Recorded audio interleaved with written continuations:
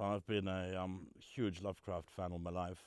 I got indoctrinated into his weird world by my mother, who was a fan herself and read me her work, Lovecraft's work, when I was probably around 7 or 8 years old, and then grew up into a precocious 13-year-old who was already trying to turn some of the stories into Super 8 movies. And really it was simply because the Lovecraft's creative universe is in such a mess that the copyright is now in public domain, which enabled me to stroll in there and adapt one of the main short stories pretty much before anyone else noticed that the material was actually free for all. I've always wanted better Lovecraft adaptations. One of the ironies is I think that the man's influence has been on the rest of the genre has been so incredibly strong. There's so many people like Stephen King or John Carpenter who kind of tip their hats to Lovecraft, that there's movies like Carpenter's The Thing, which skewer the themes and the mood really perfectly without being legitimate Lovecraft adaptations. And I also think that there's Lovecraftian moments in art house cinema which occasionally almost press the right buttons for me. Like I love it in Bergman's Winter Light, when the lady has a vision of God as a huge spider which is scuttling down to eat her. There's moments in some of the Tarkovsky movies, in Stalker and Solaris, which also give me the heebie-jeebies. But not a lot of, in terms of official adaptations, that's really gone after the core issues, the cosmic horror within the material. Yeah, and the thing's an awesome example of it's one of the bleakest sci-fi movies ever, and just the best monster ever. Yeah. And I think sets a very, very high bar for this kind of movie. We're looking always to try and find some kind of sweet spot between practical effects and VFX. I don't like to have things which are totally happening in camera, and prefer to, as much as possible, to do things live on the floor, which is a pretty old-fashioned approach now, but I think it pays dividends. I was pretty bullish about simply going after the basic concept. There was a point about 6 months before we started shooting when Annihilation came out, where everyone kind of did a double take and went, oh no. And I thought, okay, I'm just going to ignore this and continue. There have been a lot of other stealth Lovecraft adaptations in the last year. Annihilation's got a lot of Color Out of Space's DNA in it. And Cthulhu showed up in Underwater most recently, and there's tentacles all over the lighthouse. So there's been a few stealth Lovecraft pieces, but this was an official entry.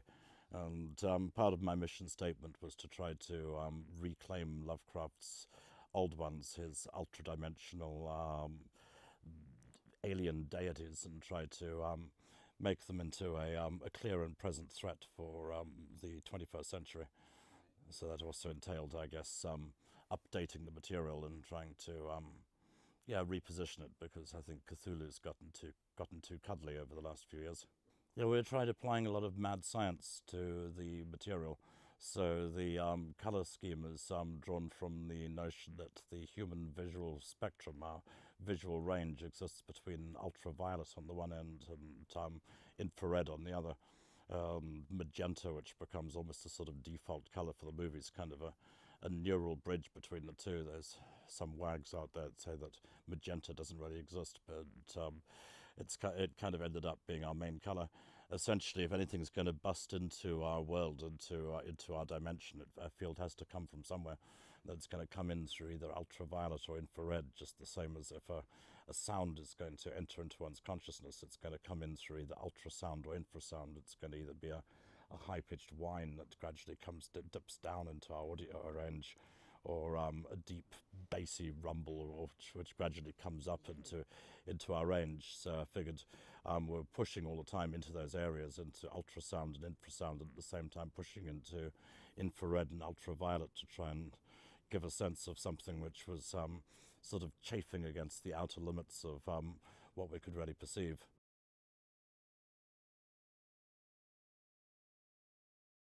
Yeah, I wanted it to be something that you would feel with one's diaphragm almost, rather than rationally process, because all the while I'm thinking that the thing itself is really beyond our perception. But just to give us the sense of what it's like to be in the presence of something which is yeah, utterly inhuman and beyond our three dimensions. Well, I'm definitely still a bit of a punk at heart, so my interests tend towards the shock and awe. I do like to make left of field plot decisions, and I hope that the audience can't easily see where the movie is going from the first 20 minutes.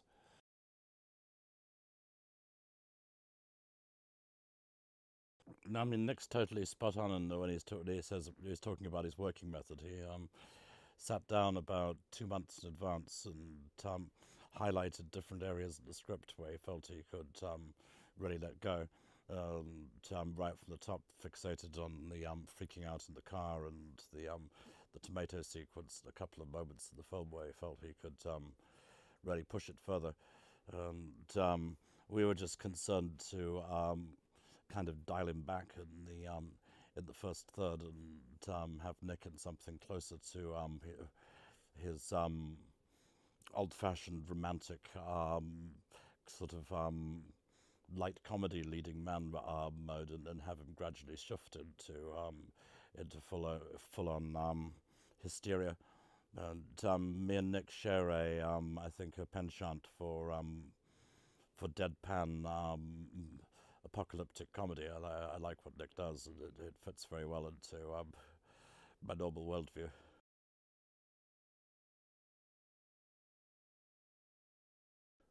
So we're currently prepping on the second one, which is a new adaptation of the Dunwich Horror, which is another reason why the first 20 minutes of colour are quite slow and sedate, because it's going to be Act 1 in a nightmarish trilogy.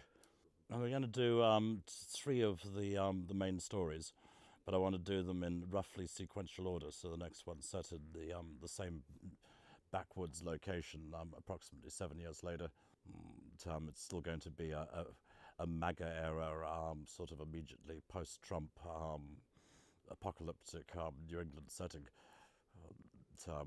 It'll yeah, hopefully roll from there. I'm very much hoping that by the time we get to the third movie, we'll have the necessary budget to be able to truly bring on the old ones.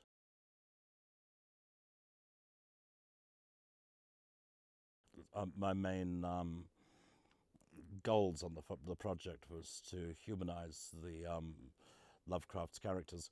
Lovecraft is so inhuman himself. He has very little interest in three-dimensional human beings, who always seem sort of incidental in the basic story.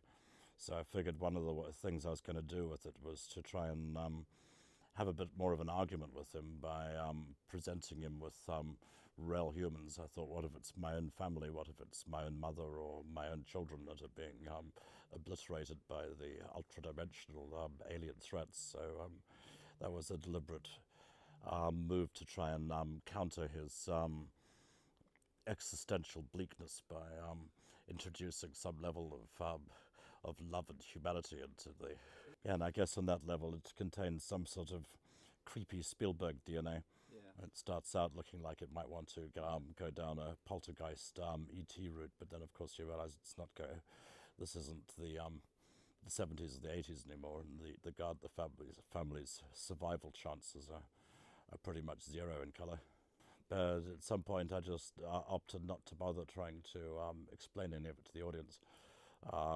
You can, I guess, go to Wikipedia afterwards, and I'd encourage people to look into the human visual spectrum, and the idea that there's all kinds of stuff going on in this world that we simply can't perceive. But having some character waffle on about it for a couple of minutes would probably have slowed it down too much. But I hope over the course of the next two movies I'll get a chance to broaden the universe somewhat. There's also an awful lot of stuff which is inspired by accounts from UFO contactees and people who have had traumatic otherworldly experiences, which lost time, lost memories, a sense of space-time distortion, olfactory distortions, smelling strong sweet smells or strong bitter sulphurish smells, which are also fingerprints, hallmarks of something which is messing with one's perception, even if one can't actually see what it is. So a lot of those ideas I pulled in from different people's accounts, but I prefer to leave it up to the audience to make up their own minds about it. Ladies and gentlemen, you're watching Hey You Guys! Hey You Guys, huh? Hey You Guys. Is that from the Goonies? It is indeed, yes. Nice. Hey You Guys!